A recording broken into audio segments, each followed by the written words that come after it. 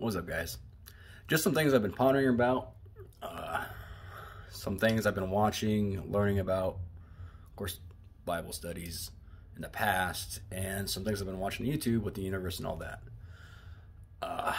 About how old we are spiritually. Let's see. Obviously, we all know why we're here, from the Great Rebellion, and we're here to prove, of course, our innocence. But we need a little timeline, right? There's no way to really tell how old you are spiritually. There's nothing. We can't go back that far. But a little thing to think about is, when did that all happen? When did it all start, the Great Rebellion?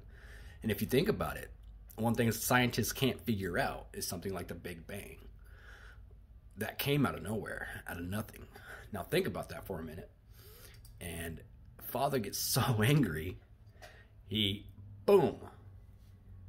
His anger would be like the Big Bang, right? Creates the whole universe. The universe itself, from the Big Bang, is about 13.7 billion years old. That's how long ago the Big Bang was. So from that point, you can say that that's pretty much, when the Big Bang happened, in the Great Rebellion, and that's pretty old. It's kind of cool to think about it. So, a little timeline, 13.7 billion years old for your spirit, pretty old. Before that, we can't measure that far back. So how long were you alive before that? Don't ask me, but your soul's at least 13.7 billion years old. I just thought that was a really cool fact to share. Thanks, guys.